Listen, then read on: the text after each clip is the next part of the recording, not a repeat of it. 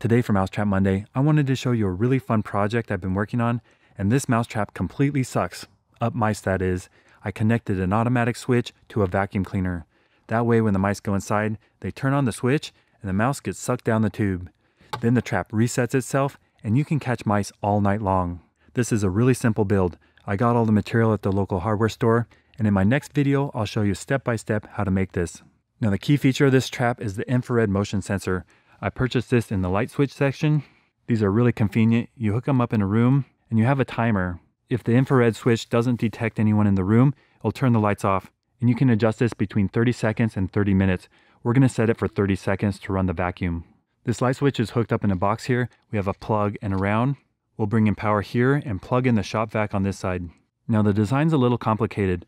I started out making a prototype that looked like this. This is much more simple. We had the sensor right here, a tube for the vacuum in the back. The mouse would go inside, set it off, and then get sucked up in the vacuum. The problem was this didn't work because the airflow from the vacuum didn't turn off the sensor. So with the vacuum running, this thing would go all night long. We don't want that, so I had to redesign it, and this is what I came up with. Now the infrared sensor has a 180-degree field of view. We wanted to narrow that, so I have a tube here with PVC and a cap. That way the beam only goes forward. I have a PVC T right here, so this will only trip when the mouse is in the center of this tube.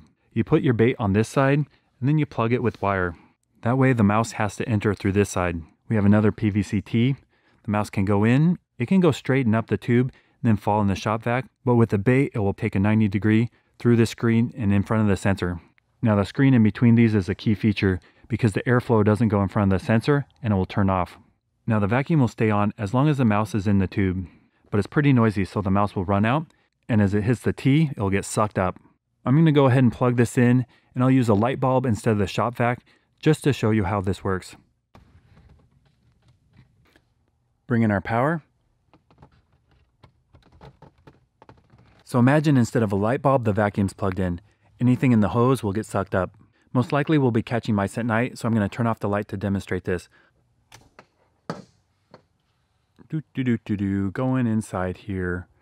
Now the switch will run the vacuum for 30 seconds and then turn off. Here's what my vacuum trap looks like when it's all set up and ready to go. For a shop vac, I'm using a brand called Buckethead. It fits right on a 5-gallon bucket. You can fill this with water at the bottom. That way you can drown the mice. And these are pretty cheap. I got this at Home Depot. If you already have a shop vac, that will work as well. Now the mouse is going to go in the tube, come over, hit that trigger. And then after 30 seconds, it turns off and resets. Now we're going to test out the vacuum trap with our pet mouse. I'm going to turn it off before he gets sucked up, so he's pretty safe.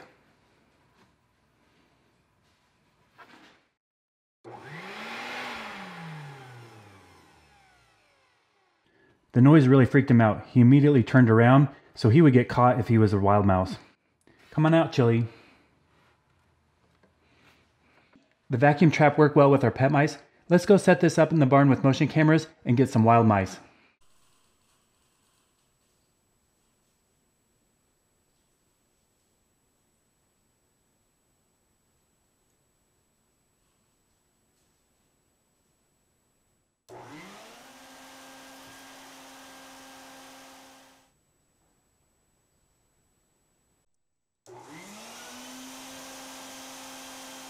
Last night was the first night we tested out our vacuum trap, and there's 2 mice floating in there. This trap worked really well, but you can't see what's going on, so I decided to get a clear bucket right here. This thing was not cheap. I bought this on eBay for $50. That's really expensive for a bucket, but I wanted to show the trap in action, so we're gonna set it up tonight. This first night, we're not gonna use water. That way you can see the mice drop in, but they will be able to climb back out through the hose. The second night, I'm gonna set it up with water and see how many mice we catch. So let's test this out with a clear bucket.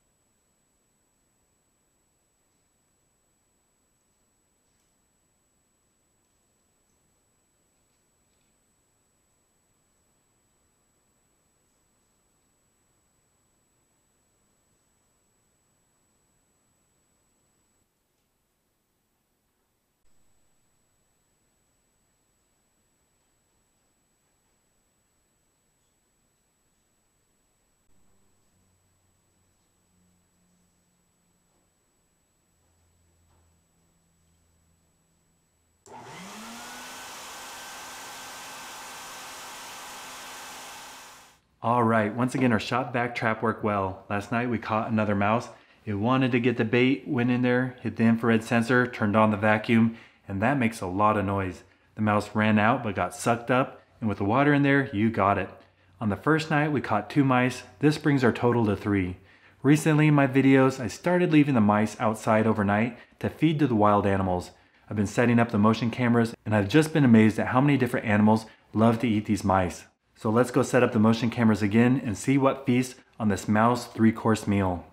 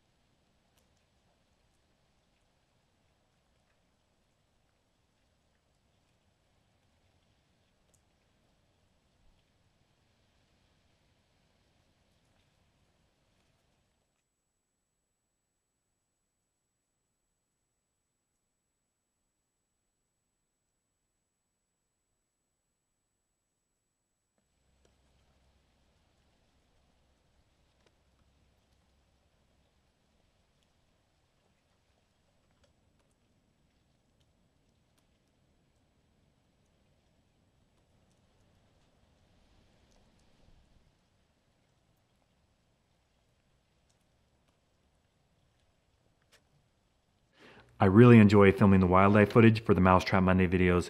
When you set up the trail cameras, you never know what's going to come along and eat the mice. That first mouse was enjoyed by a young red-tailed hawk. The hawks seem to really like the rodents, even if they're dead. Now I was surprised by the second mouse. That was a scrub jay, almost like a blue jay.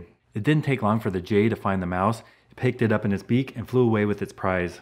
Now that third mouse was really fun. I didn't know there were so many wild animals in my shed. First the opossum came and found the mouse and chewed it right up. Crunch, crunch, crunch. Opossums are so ugly.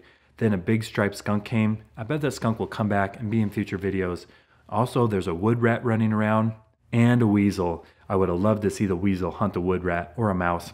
Now if you want to learn how to make this trap, in my next video I'll show you step by step how to build it. But the idea of making a vacuum mouse trap is not something new. Back in 2015 there was a Kickstarter campaign for a product called the Rat Vac. The inventors tried to raise $60,000 but only received $430 in pledges, so the trap never went to market. There's also a vacuum mouse trap designed for industrial buildings that's really good at sucking up mice. That trap's called the Beaten Path. It looks really good. But you can also build a vacuum mouse trap just like this one. Currently I'm posting mousetrap videos every Monday, Thursday, and Saturday. So if you're not a subscriber to my channel, please consider clicking the button right there. If you want to see how to catch mice, rats, squirrels, chipmunks, moles, voles, and gophers, stay tuned.